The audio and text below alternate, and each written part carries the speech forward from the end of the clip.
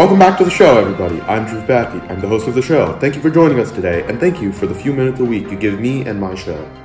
Today, we have a special segment dedicated to the stimulus bill, some updates regarding the merchandise, and of course, our standard weekly political coverage. Stay tuned.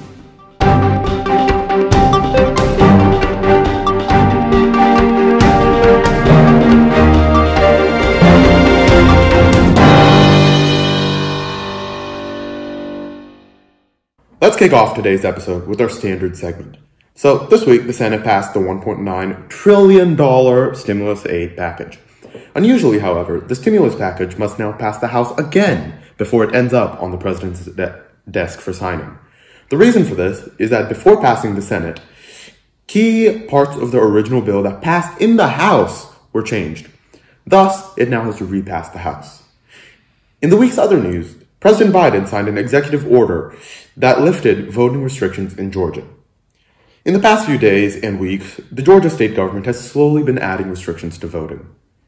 The president lifted many of those when he signed his executive order. Voting restrictions are a mess.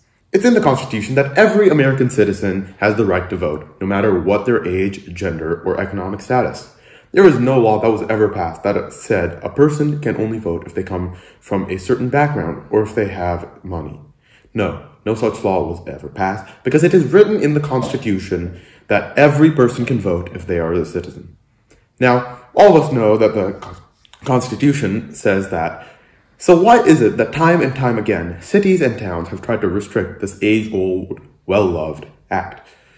The reason for that is because some city officials have realized that if they let a certain demographic vote, they might be out of a job. But they also know that they can't blatantly restrict voting because that would be unconstitutional. So this is what they did. First, they started by shutting down voting places on Sundays. Their excuse for that was that Sunday is for the church, not politics. Then they shut down polling places and moved mailboxes due to, quote-unquote, lack of use.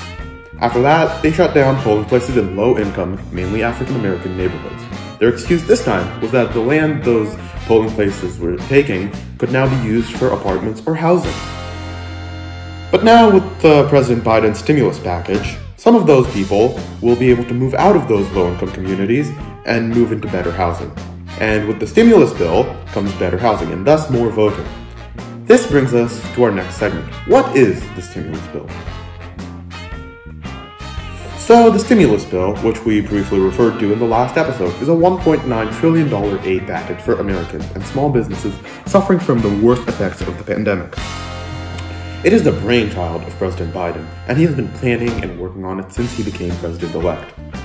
He has worked with lawmakers on both sides of the aisle, and he finally got it passed through a heavily divided Senate.